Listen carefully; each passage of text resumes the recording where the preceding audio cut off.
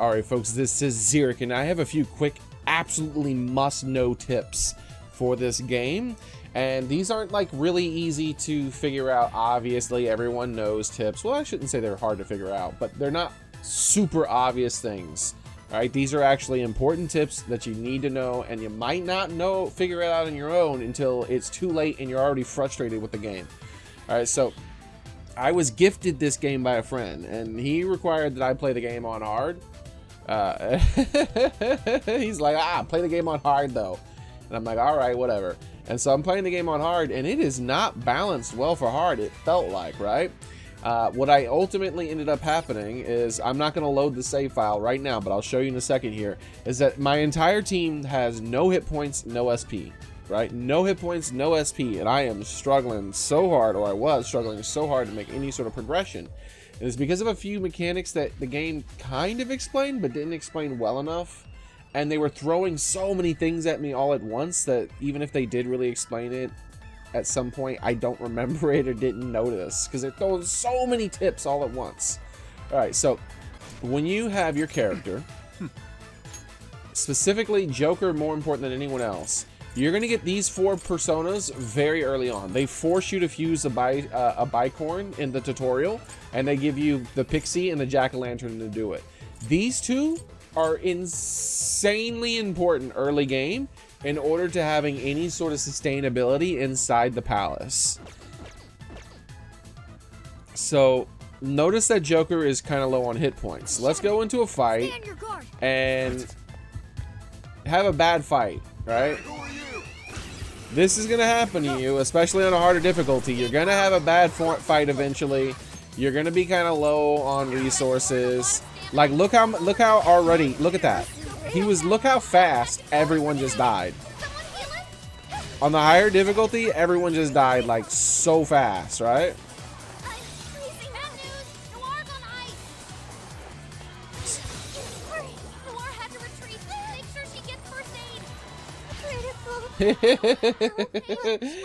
and notice that running wasn't really an option, right? I tried to run, it wouldn't let me run.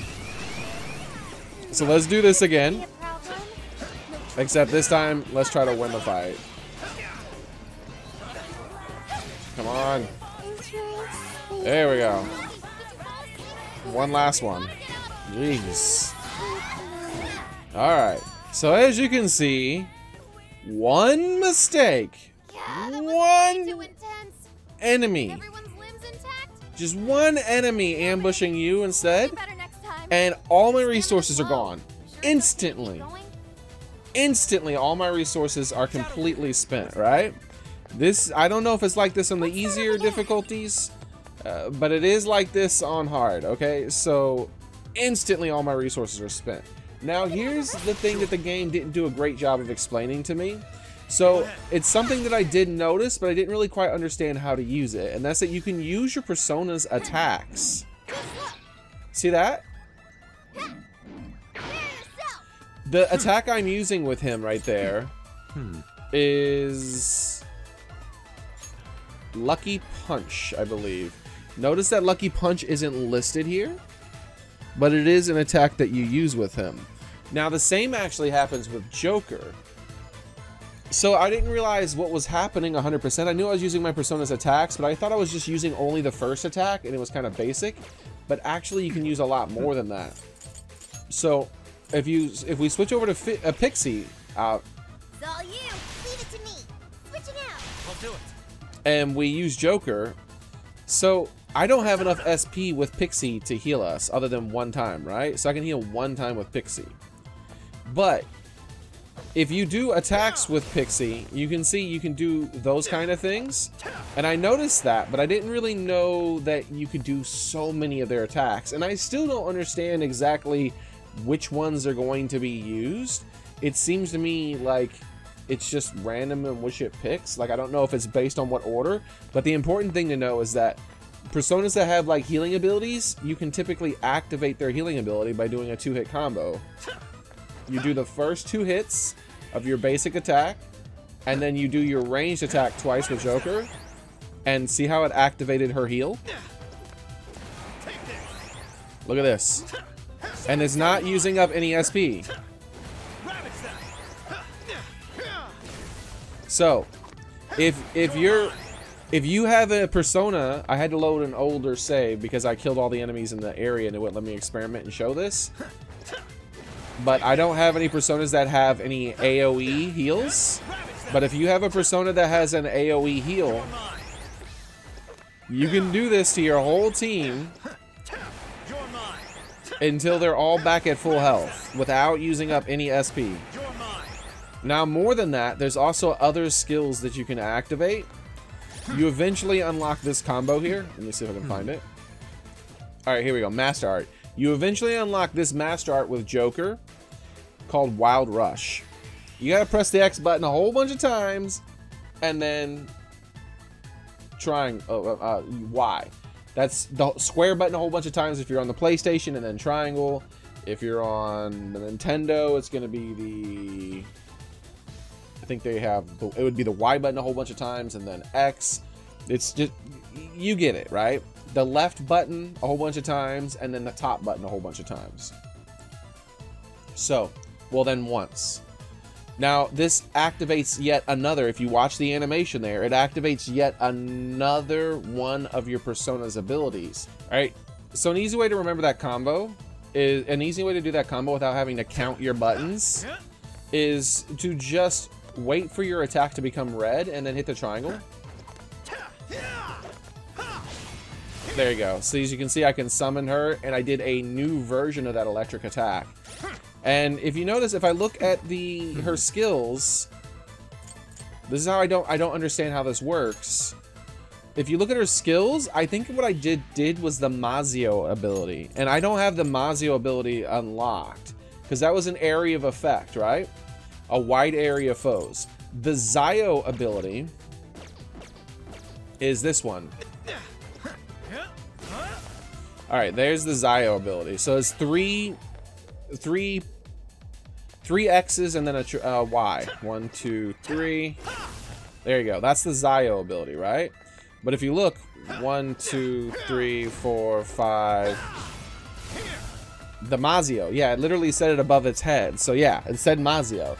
So you don't have to necessarily unlock the skills to get access to them. So it seems like every persona has access to a couple of different skills that they can cast. Actually, I think it's 3.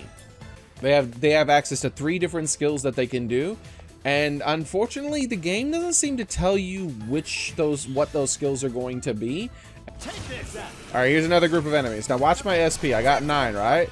So you go 1, 2, 3, and I set them on fire, and now I have 10, 3, and 12. 1, 2, 3, and there you go. See this? So these two personas are absolutely essential towards extending the amount of time you can stay in the palace before you're forced to leave. Not much of a challenge, like, use the fire persona to restore your SP. I mean, use the jack-o'-lantern, I'm sorry, persona to restore your SP, and use the pixie persona to heal yourself. And eventually you're going to get personas that can do AoE heals and stuff. And unfortunately, because the game doesn't seem to list, as I was touching on this earlier, the game doesn't really seem, I can't find a place that lists all the attacks that the different personas do. Jack-o'-lantern is the perfect example of this. If you look, Jack-o'-lantern only has 2 skills that can be activated. We have Aggie and Rokunda, and he's not going to learn any new skills. There's no new skills listed. Soul Thief and Burn Boost are passive skills, okay? So, what skills does he use then, right? So if we do his 1, 2, 3 combo, he does the fire skill, all right? That's his very first skill he unlocked. If we do the 1, 2, 1, 2, that, I don't know what that is. I don't know what that is. It seems to just be a combo that hits them. It doesn't seem to do any kind of special damage or anything. Let's do it here and show you. I mean, it does do special damage, but it doesn't seem to have a special ailment or anything. Hold on. There we go. Hold on. Okay, hold on. I can't play. Can I play? I'm trying to show people something.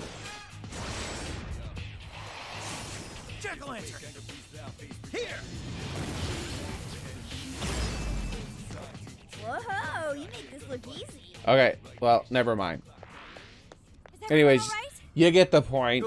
It's I don't know what that skill is. It doesn't have a name as far as I can tell. Like, I'm sure it does. I just don't know where it's listed. I don't know. Wait, what? Did I just damage that guy through the wall? You're mine. Take this. Okay, I guess I imagine things. I thought I just damaged that guy through the wall. But yeah, so and then there's another one of Jack-o'-lantern's skills. So here's the thing, like, it seems the positioning doesn't seem to matter, because if we look at his other skill here, the Rokonda is the skill that activates after the million X presses and then the Y. That's this skill. See? That's that skill. So that gives you a buff. So or debuff. It debuffs the enemy, I believe, right? Yeah, see, there we go. Temporarily decreases the enemy's defenses. So I don't know what that middle skill is. I don't know how to figure out where these come from. You see, so you can swap skills. If you notice down there, you can reorder stuff. Like, I don't know what, like, what if I move this to this, right?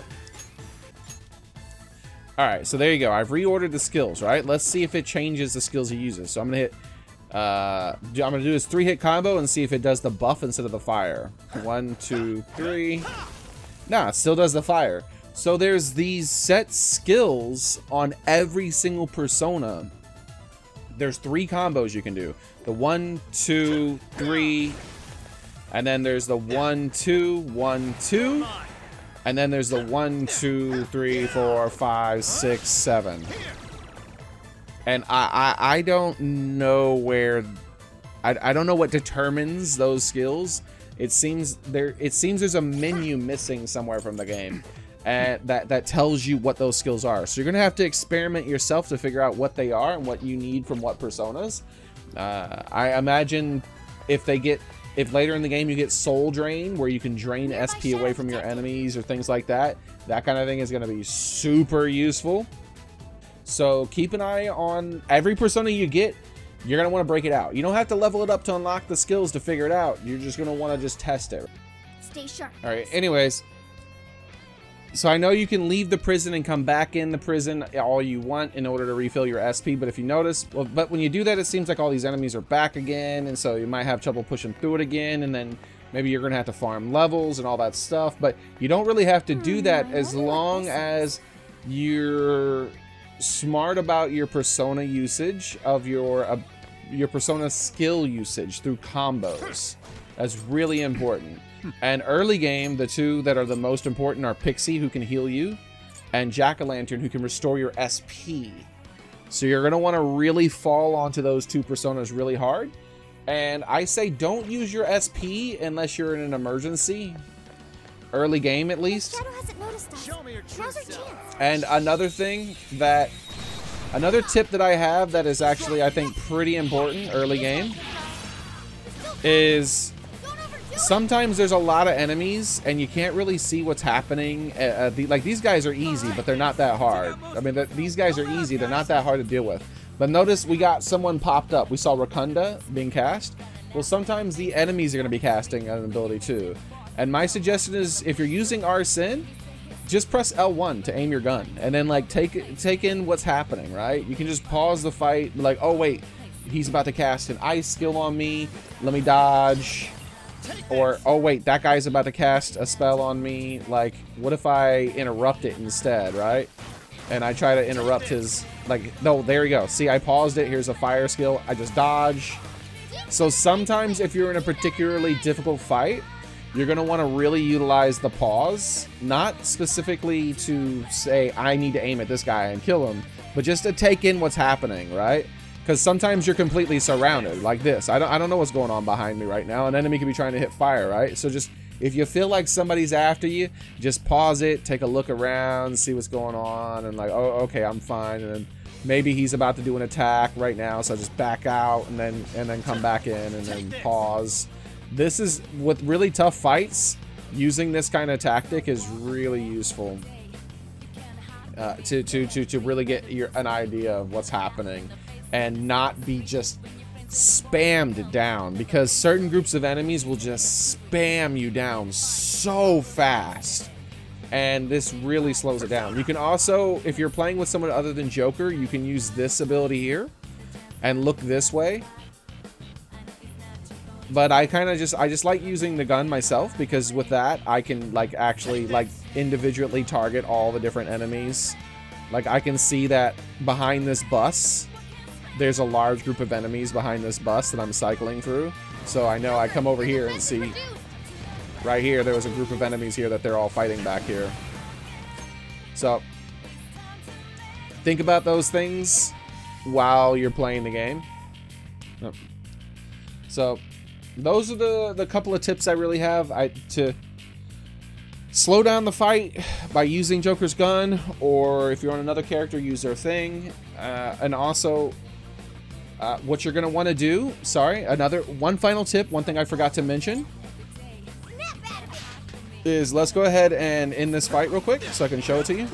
Let's go ahead and actually demonstrate the tip. Let's say I did really bad in that fight because I was demonstrating some stuff, and I have that thing just in case to bring back, to go back to what I was talking about.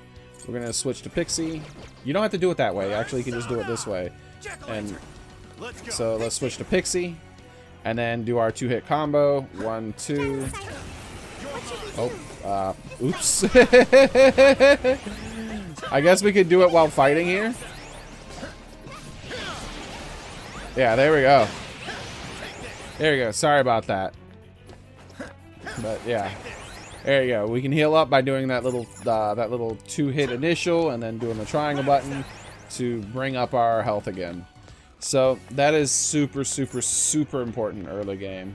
Oh, and the last point. I remember what I was going to say now. So the last point here is you have to go to, I believe, stats, and then click on the player, and then go to Master Arts. It's kind of convoluted to do this, but this is the next really important thing. So I've unlocked further in my other save file. I actually had to reload in order to demonstrate this stuff. But these things here are really important to unlock, and you don't unlock them passively, you unlock them by playing with the character.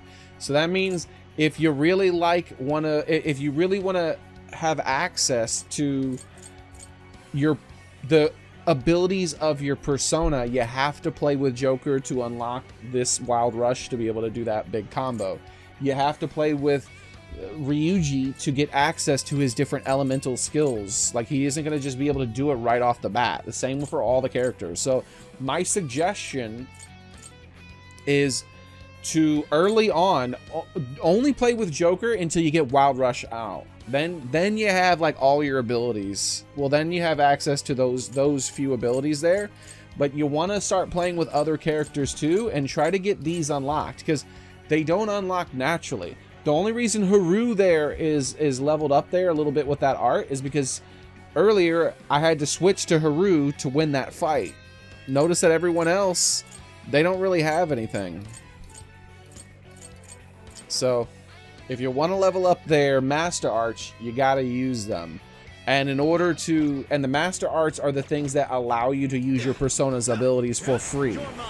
Like, I can heal my character for free now because of me using these combos. So yeah, and as you know, I have not yet unlocked the Pixie's second electric ability. Let's show it one more time in case people were skipping through the video. There we go. I do not have my Zoo unlocked, right? I do not have my Zoo unlocked. Yeah, but anyways, to get access to these abilities, you're gonna want to unlock those combos. And my suggestion is to really work on working the free skills into your character's your combo rotation, rather than just spamming down the enemies with some physical attacks and using some gun attacks here and there. You're gonna want to say, oh, okay, they're weak to lightning. Let me switch to lightning and let me do the combo. 1, 2.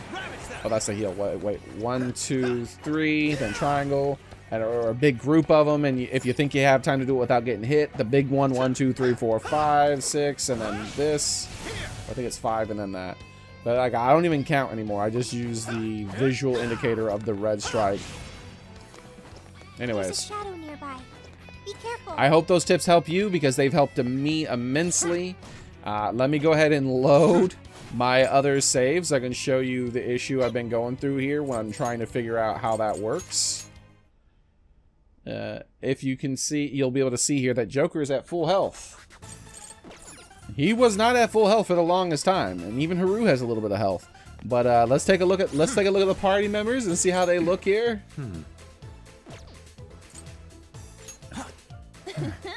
Yeah, 1, 1, 2, 18, 5. Haru was at 1 as well. Sophie is at 1. You can't use Futaba in combat, and Joker was at 1.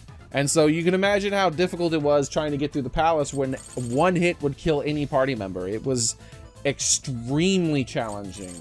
And then I realized that you can just do very specific combos. I was just doing the same combos over and over again that were high damage combos. But then I realized, yeah, if you switch to Pixie, which I didn't want to use Pixie because her stats were so low, I only used Pixie to manually cast heals. I did not know that you switch to Pixie real quick and do a 4-hit combo that heals you for free. The game did not explain that well enough. That is incredibly important. Incredibly important. Anyways, I'm rambling like crazy. I'm gonna have to edit the crap out of this video to make it even somewhat coherent. So that's gonna be it for today. Thank you guys for coming. Thank you guys for watching. I hope this is helpful to my viewers who've been watching and are planning on buying this game. Because last night they were watching me for the last couple hours of my stream. I was on 1 hit point with every character, being extremely frustrated with this game. So, yeah. You also can just leave the dungeon anytime you want to reset your health, but that also seems to reset the enemies. So, yeah, if you want to really push through it, you have to just... I thought you had to just go with 1 hit point and not have any darn resources, but no. You can slowly but surely re-heal everyone's stats. It's a lot of work to pull it off, but you can do it. So, that's going to be it for today, everyone. Have a nice one. I hope these tips help you guys. Bye.